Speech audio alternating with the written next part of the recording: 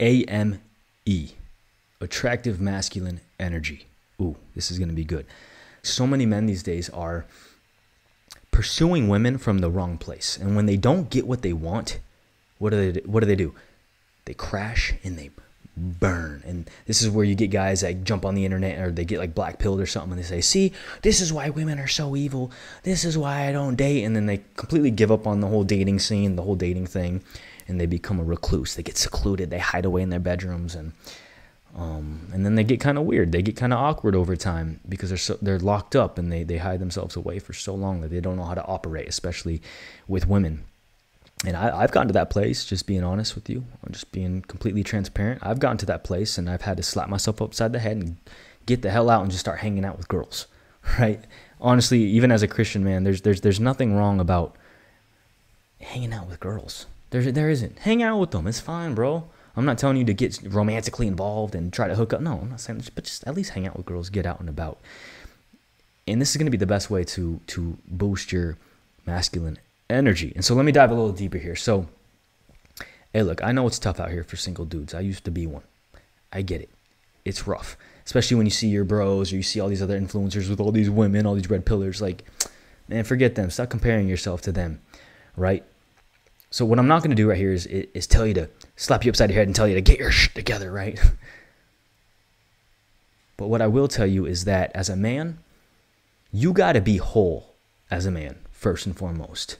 Meaning nobody completes you, bro. You're whole within. Even if you get the girl or you don't, you're whole.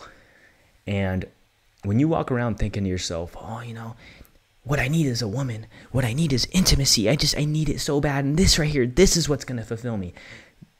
Then I'll have it all, right? No, that's a horrible mindset to have, especially going out and pursuing women. Look, as a man, you got to realize that you don't need anything. You're whole. You're a man, right? And I said this the other day, even if you never got the woman of your dreams, even if you were celibate for the rest of your life, you got to get to the place where, hey, you're good. That's okay. That's the place you got to get to mentally. Once you get to that place mentally, yeah, whatever. Now you start approaching women.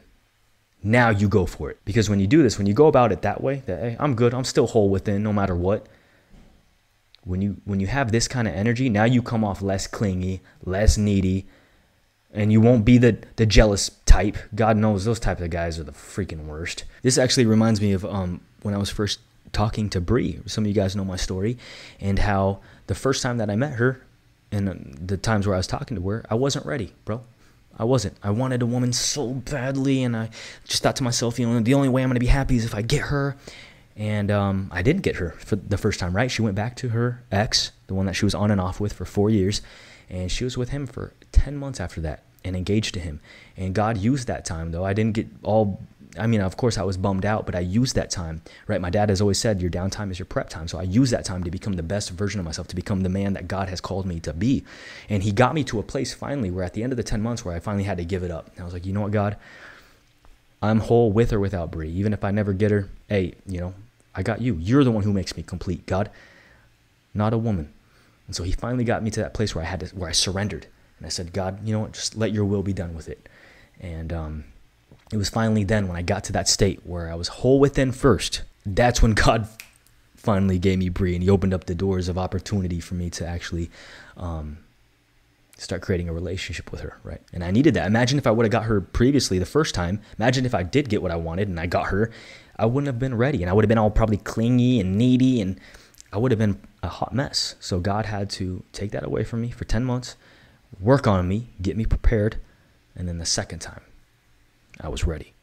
Now, before I go ahead and continue this video, I just want to let you know real briefly that right now you can get 20% off plus free shipping on all Manscaped products, which is today's sponsor. Right now, I wanted to highlight the Beard Hedger Pro Kit, which is actually my favorite product. And it's also Bree and I's 9th year wedding anniversary this weekend. So we're about to head out for the weekend, actually. And I just trimmed up myself. And since my facial hair is pretty patchy and I got kind of like feminine features, I usually go for a 5 o'clock shadow just to kind of add a little ruggedness. And so the beard hedger has more than 20 hair cutting lengths that can be selected with the zoom wheel, all while using one single guard. It also includes beard oil, beard balm, beard shampoo, and beard conditioner. And if you order today, you'll also receive an accessory pack that includes a comb, scissors, and brush. Again, 20% off plus free shipping. Just go ahead and click my link down below. So with that said, let's go ahead and move on.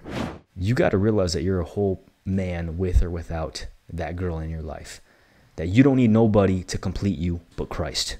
That's it, bro. And when you go about it this way, from this angle, from this place, this is what's going to make your masculine energy so much more attractive to women. Right? But don't get it twisted. I'm not saying to go out, to not put yourself out there, right? Because I'm a man. No. Like, of course, put yourself out there, bro. Of course. But just come at it from the right place. Right? Because then you got the opposite end of the spectrum where men, they sit back in their rooms and ask God, hey, God, please give me a wife. Please bless me and give me all these things. And it's fine to ask. But then you just become, when all you do is asking, you just become a big asshole. Okay, the Bible says to ask, seek, and knock. So when you ask, you also got to have the faith to step out boldly, step out of your comfort zone, and take action. Seek, knock, right? And I know it's a very nerve-wracking thing, right? It's scary going out there and putting yourself out there, especially talking to a beautiful woman. I get it, bro. But I was talking to one of our boys in the group this morning. He's talking to a girl right now, and I said, that's the fun of it, bro. That's the most exciting part, is when you're all nervous and you're all like, oh gosh, like, what should I say? And you know, that's you only get that one time in your life, really, when you think about it. Once you get married, right, you get familiar with that person, and that's a whole nother beautiful season of your life. Don't get me wrong, but that season where you're pink clouding, right, and just like you're in this romantic in love stage and you're nervous and you got these butterflies, that's such a special time. So embrace it. Enjoy it, bro. I know it seems scary in the moment, but there's such a beauty about it, and I encourage you to just enjoy that. Take it head on. And it was cool because today in the war on a war call that we had, one of our boys, Maxime, he did it live right there with all of us. He was actually DMing the girl and getting her number and everything, a girl that he's been kind of talking to, that he opened up about, and we were all encouraging him, and he's like, bro, I probably wouldn't have done this without you guys. So that's the beauty about our war club as well. Not to try to sell you on it or anything like that, but really what this is for is accountability at the end of the day, even for myself, right? We have the war club. I mean, of course, we're giving each other value and wisdom and knowledge, all these things. That's great. But at the end of the day, it's this brotherhood that we've created that's just keeping each other accountable, keeping each other in check, right? One of our boys said, hey, discipline is cool, but accountability far surpasses discipline. Discipline will only get you so far, right? You'll have seasons in your life where you're super disciplined, some seasons where you're not. And so what do you do then? You got to have accountability. You got to have brothers that are pushing you when you least feel like it. And that's what we got. That's what we got with this war club. And there's no judgments in here. It's all love. And I've never had anything like this actually in my own life. Just saying, bro, like the brotherly love that we share, and we're getting to a point now where we're so comfortable with each other. We're so we truly trust in each other, right? And we know each other, that we got each other's backs, and we're just creating this safe place that's so beautiful. So anyways, hey, the best way to go about this thing, just to kind of tie up the loose ends here, to boost that masculine energy, is to just get to a calm state where you can just relax, where you can breathe in to your nuts, right? Maxime was actually doing that on the call. I saw him. I was looking at him in the little corner of the Zoom, and he was going.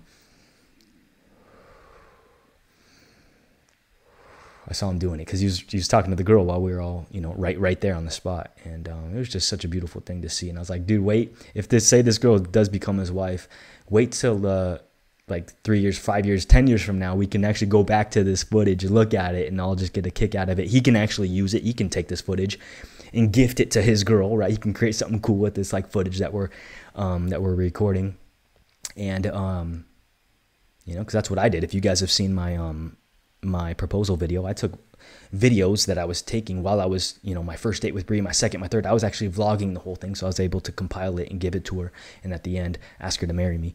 So you can do cute little stuff like that. So that's just kind of one thing that I encourage Maxime to maybe do. If this is the one, hey, use some of this footage, bro, and do something with it. Make something kind of cute, kind of cheeky with it, or whatever. So hey, with that said, hope you enjoyed today's video. Be sure to join the War Club down below if you want to join a group of like-minded, Christ-driven brothers. And hey, I'll hopefully see you there, and if not, I'll see you on the next video. Peace always.